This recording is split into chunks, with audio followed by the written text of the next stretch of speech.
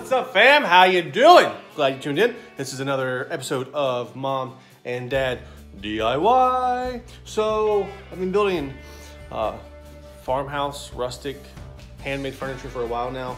Doing a lot of signs and stuff. And started to finally start a Facebook page and start doing stuff for other people besides people that I know. And did a couple nice barn doors for a few people.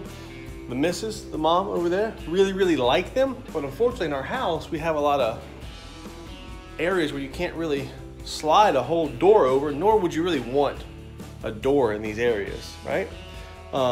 So she wasn't a fan of a bifold door. So we're gonna take this door and make it a bifold barn door. Are you ready? It's the reason you clicked on this, because you saw the title and you're like, oh, I want to do that. So here we go.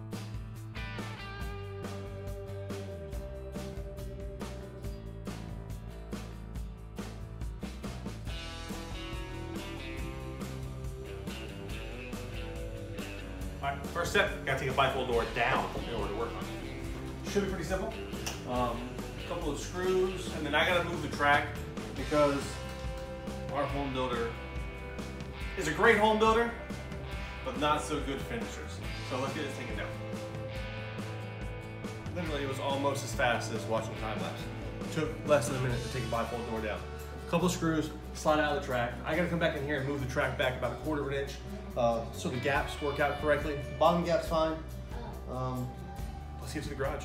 All right, so basically what we did, we went out and bought some 1/4 inch plywood and took the size of our bifold door panel, figured out how many pieces of wood that we wanted in between, divided that number by that number, and came out with what we needed to rip each piece in. What's up, baby? Oh, you brought me something to eat? What is that? That's a tart. You wanna say hi? Hi, guys. we going to make dinner. So it's time. So, are you going to come in and see our house and our door? No, they're watching me build the door right now. All right, I love you. Go. Love you. Love you, fans. Love you, fans. So basically what we did, we went and took, oh, if you want to see more of that, subscribe to this, because this is a family vlogging channel. But we went and took and we ripped down pieces. We need 8, so we ripped down 8 pieces at 2 and, I remember, I got a 2 and 7/8. I ripped down a few of those. Then I ripped down a smaller one to make the X on the door. Getting ready to rip down 1, 2, 3 more at about 3.5 to do nice little cross members. I went and picked up a handle, and yeah, that's about it. Getting ready to knock out a ladder for a awesome friend and a great customer.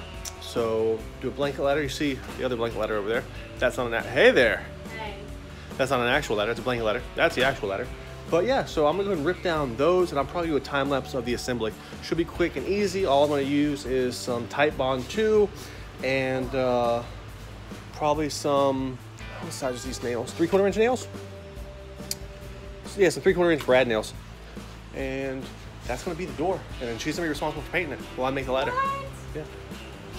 All right, let's get to it. All right, so ripped all the boards we needed. There they are. There's the old door. And basically I'm gonna take, like I said, I got some Titebond. I'm gonna glue them down, square them up.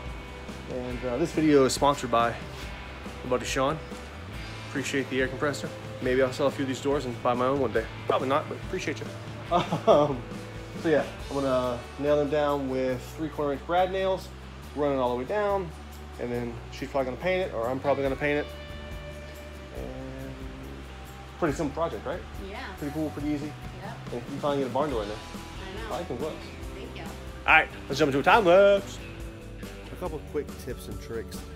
We took the boards that we ripped down on the table saw. I sanded the edges round just so they looked like they were worn or used.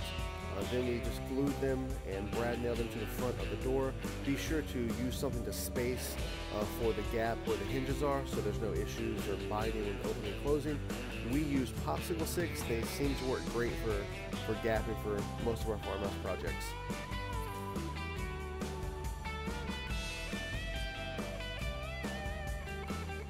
Now it's gonna do a little bit of fill, some more light sanding, and then paint it, or wax it, paint it, wax it, distress it, and we're done. Not a bad little Saturday night project. All right, so next morning, doors installed. Yesterday was a crazy day, so we didn't get a whole lot of videoing done on painting and distressing because I had to cut the grass, and it's Florida, so the grass was like this tall after a week. So cut that, wanted to knock this out, got it installed, got it put up.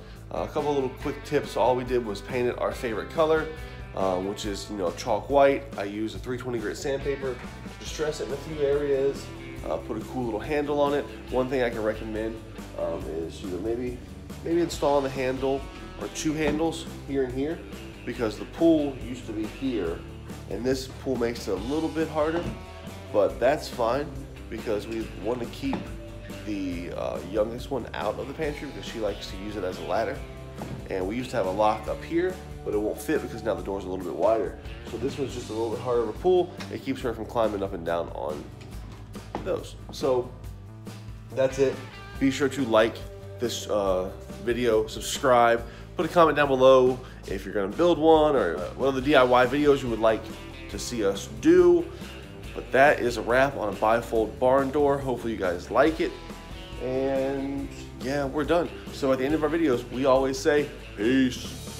Thanks so much for watching. Be sure to subscribe to our channel by clicking the circle logo right here. Also, check out the newest vlog we just uploaded. If you've already seen that one, we picked out a special one just for you. So go ahead and give that one a watch. Be sure to like, share, and subscribe to our channel. Thanks for stopping by. We appreciate you watching. At the end of our videos, we always say, peace.